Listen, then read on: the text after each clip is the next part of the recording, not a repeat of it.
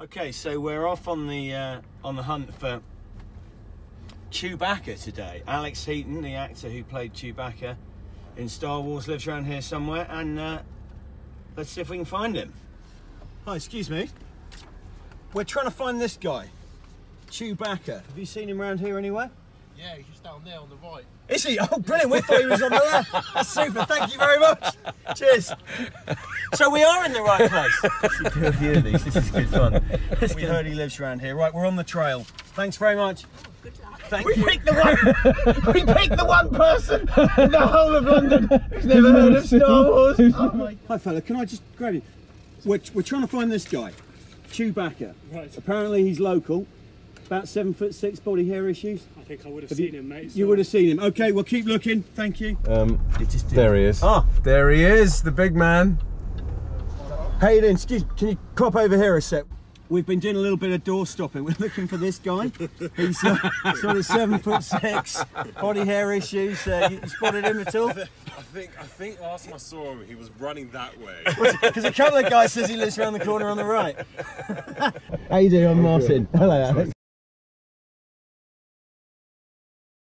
So I can like very proudly say that for a good 3 to 4 months of my life, I was in the Chewbacca suit, the official Chewbacca suit, on the official Millennium Falcon, doing the iconic Kessel Roll. And what is Chewie meant to be?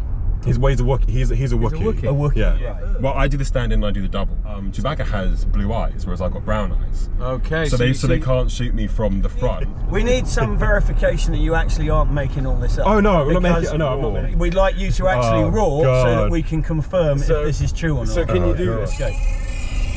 Oh, okay. I need some water to get the. He's taking it seriously. It might be true, guys. It might be true. The mask, ironically, does help a lot because he's making excuses. Okay. Not bad. I like it. Okay, just to have a comparison again. It's actually true. We've got the real Chewie in the car. Fantastic. How did you get involved with this whole stem cell stuff? Me and my mum was literally just watching the news and it came on. They were just talking about stem cell donations in general, but they were saying, you know, mixed race people, it's really hard to find a match for because there could be so many different variables that go into like kind of their DNA. Yeah. And in this one case, this little boy was mixed race Caribbean. My mum was like, God, that reminds me of you when you were that age. I'm like very much a child of two mixed race parents. Yeah. And very much European Caribbean.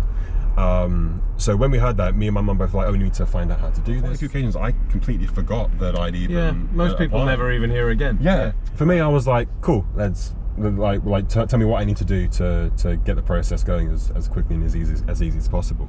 You start realizing the importance of what you're actually about to do. They tell you kind of categorically, by doing this, you are potentially saving someone else's life.